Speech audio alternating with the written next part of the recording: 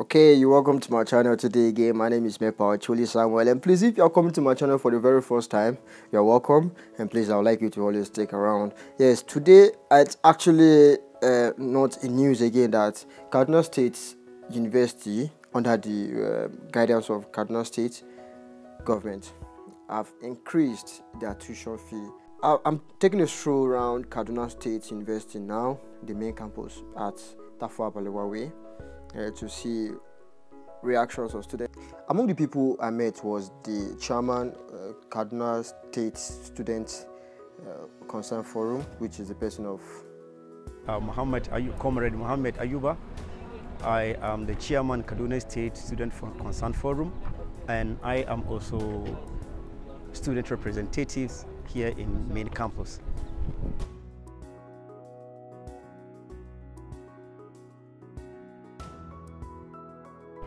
Good. The issue of increment being true, it is real. It have come to stay. Because as you can see now, a lot of students have started paying their new tuition fee. Instead of you to go and pay that former tuition fee of 26 or 23,000 naira, now you are being allowed to go and pay 150,000 naira, 400,000 naira, and 100,000 naira as a citizen, as an indigent of Kaduna State.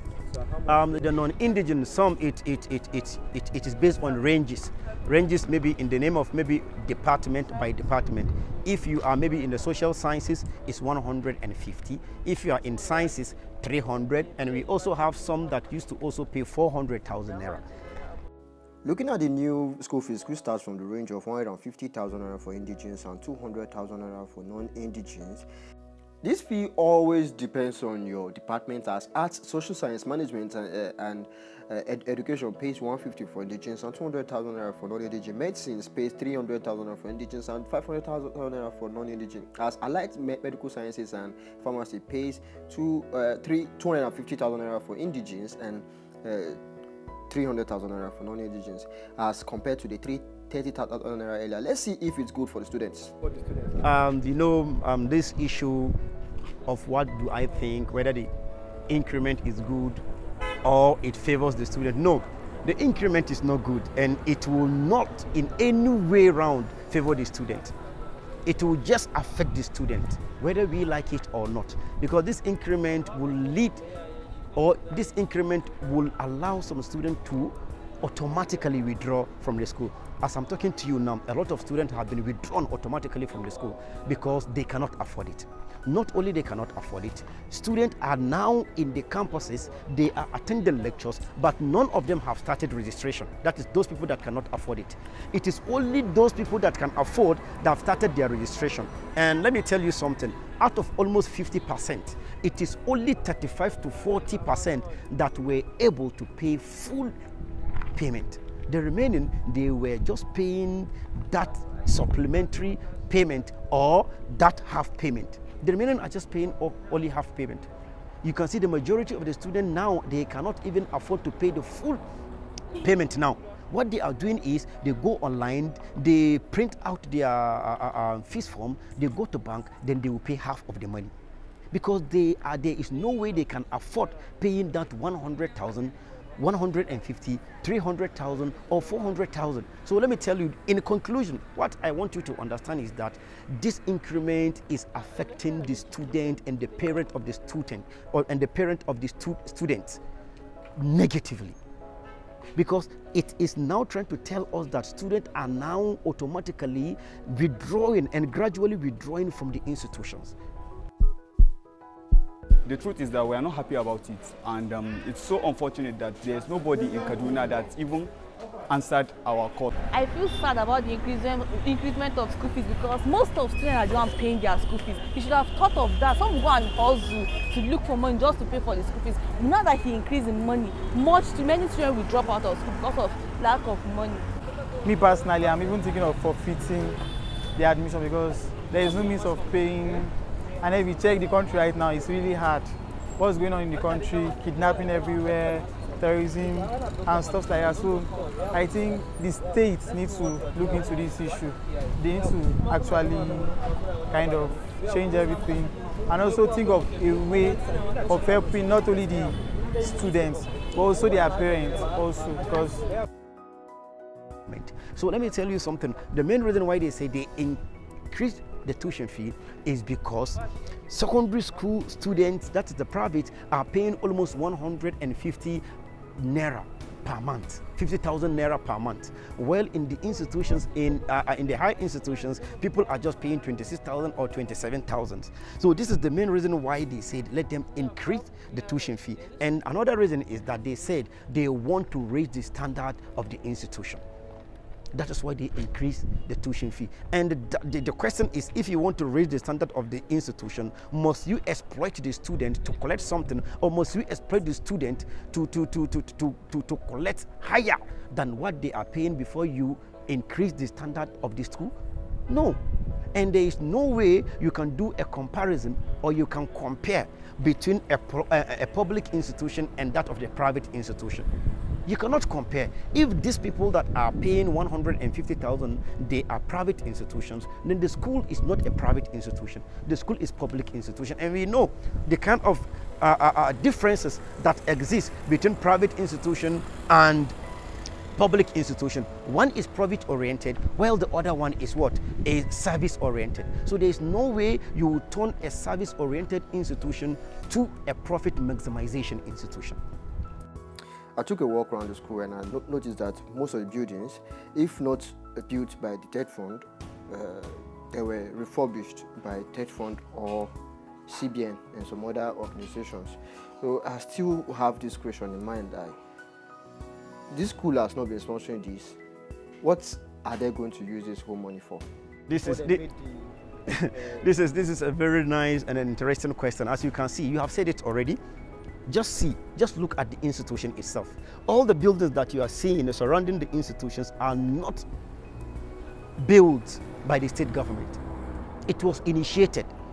It was built by the federal government under the watch of NEETS, under the watch of TED Fund, under the watch of the central bank. You can see all these buildings that you are seeing surrounding all the institutions. It is not done by the state government. And this is to tell you that the federal government, whenever it's come to infrastructure, the federal government is the alpha and the omega of the institution of the Kaduna State University itself. Because as you can see now, all the buildings you are seeing, all the infrastructures is not done by the state government. So this is to tell you that even the infrastructure's capability of the institution itself is under the watch of the federal government. If you say you are going to increase and improve the standard of the infrastructure or the standard of the institution, thereby without even putting you on one single naira or one single kobo in the institution, how then are you going to improve the standard of the institutions? Improving the standard of the institution is introducing something new. You understand? Like innovation, like making sure that the lecturers the needs of the lecturers are being catered for, the needs of the students are being catered for. Then we may be able to have, like, if not first class, like second class infrastructures. But you can see no first class infrastructure. The second class infrastructures that we are benefiting is also from the TED Fund. So there's no way you can tell us that you want to improve the standard of the institution without spending in the school. So what you are collecting is higher than what you are going to even spend in the institution. So this is to tell you that the increment was just there to exploit the children of the poor. The increment was just there to prevent the student of the poor to go to school. The increment was there to sack automatically, to pursue away the students of the children of the poor from the institution, so that the children of the poor should become slaves to the what? To the children of the elite. So you can see they deliberately did that. Anyone that cannot pay, you have to go back to home. And when you go back home, they should make sure that they are not coming back to work for them. They are going to where we don't want them to go.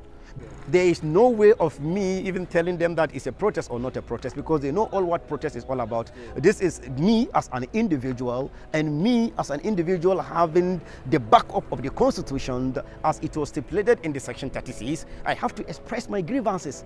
I have to use the media.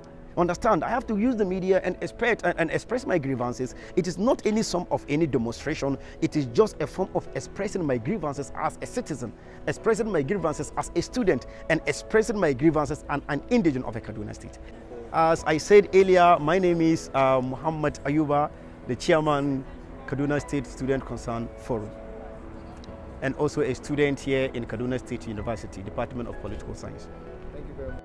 Yeah, and that was how it went on with my people there. And taking a good look at the school university, it's looking more scanty and people are not plenty as it used to be. And also, I would like to employ my viewers. Please, what's your take here? Sorry, sir, your name and department? My name is Muhammad Kabina, student of Political Science Department.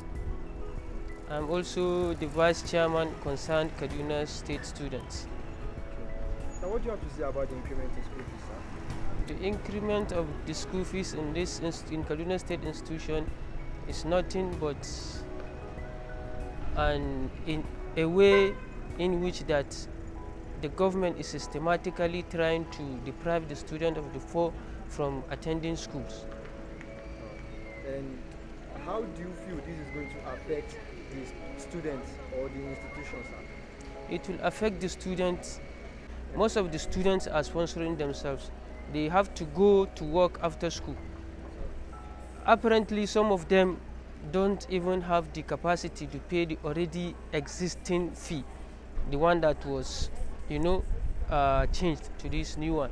So now you are trying to pressure them. How will they cope with school and work at the same time, trying to manage their time in school to get out with good results, or to get out with good class of degree that will ensure that they got a better job to prosper in life.